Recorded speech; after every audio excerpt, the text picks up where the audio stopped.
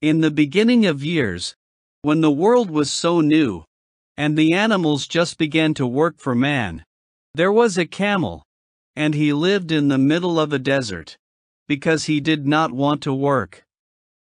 He was very lazy and idle, and when somebody spoke to him, he said Hump. Just Hump. And nothing more. On Monday morning, the horse came to him, with a saddle on his back and said, "Camel, oh camel, come out and work like the rest of us." "Hump," said the camel, and the horse went away, and told the man. Then the dog came to him, with a stick in his mouth, and said, "Camel, oh camel, come out, and work like the rest of us." "Hump," said the camel, and the dog went away, and told the man. Then the ox came to him and said, "Camel, oh camel, come out and work like the rest of us." "Hump," said the camel, and the ox went away, and told the man. At the end of the day, the man called the horse, and the dog, and the ox together, and said, "Three, oh three, I am very sorry for you, but the camel in the desert doesn't work. He has not come here, and I am going to leave him alone. So you must work double time to do his work too." The horse, the dog, and the ox were very angry, and they held a very important meeting, and the lazy camel came, and he laughed at them. Then he said Hump, and went away again. Soon there came along the Jinn of all deserts. He was traveling in a cloud of dust. Jinns always travel in a cloud of dust because it is magic, and he stopped to talk with the horse, the dog, and the ox.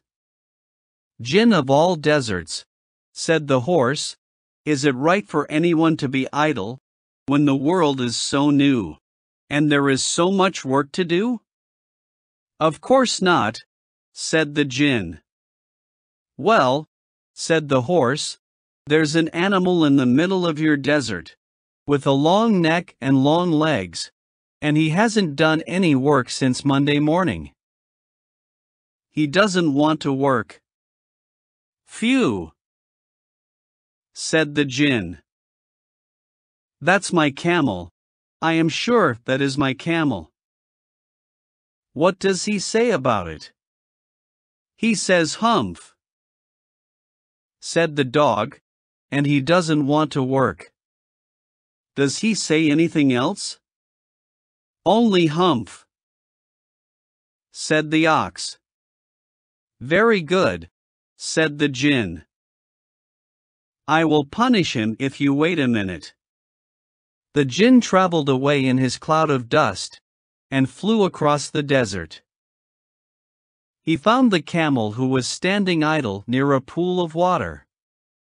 "My dear friend," said the Jinn, "why don't you work, when the world is so new, and there is so much work to do?"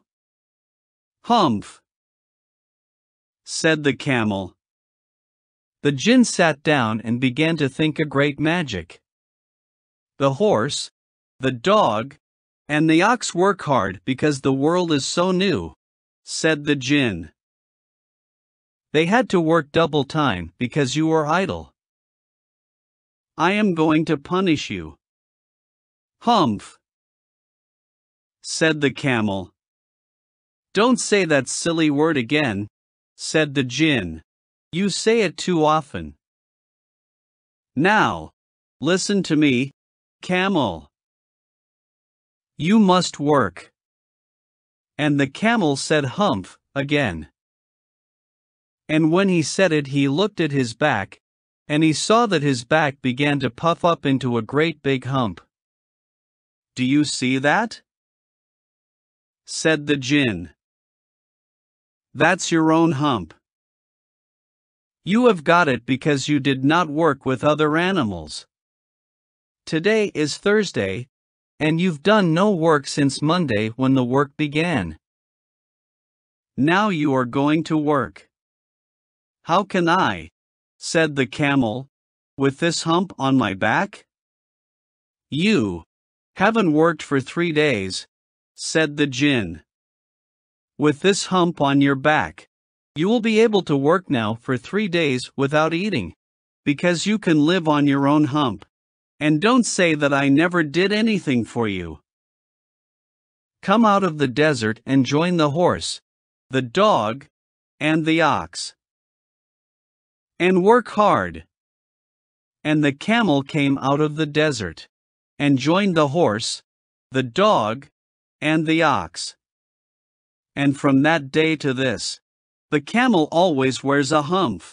We call it Hump now, not to hurt his feelings, but he has never caught up with the first 3 days at the beginning of the world. And he has never learned how to behave. We hope you enjoy the story. Please subscribe for more videos.